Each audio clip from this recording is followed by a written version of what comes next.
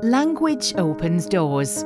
It unlocks worlds of possibility through reading and imagination. But we tend to see it mostly in relation to literacy. We rarely inject the same sense of wonder into maths. Sometimes that's because we ourselves find maths tricky or intimidating.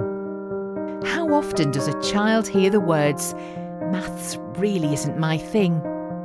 And how long before they start to internalise that same feeling?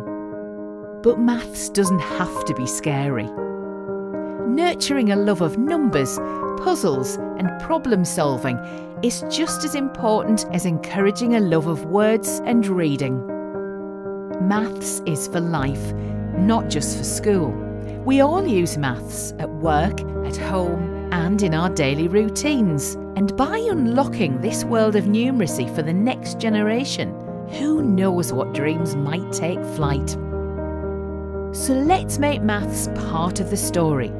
Let's build up their maths confidence and make maths as normal a part of our everyday as reading is. Let's talk about maths. Let's grow their numbers.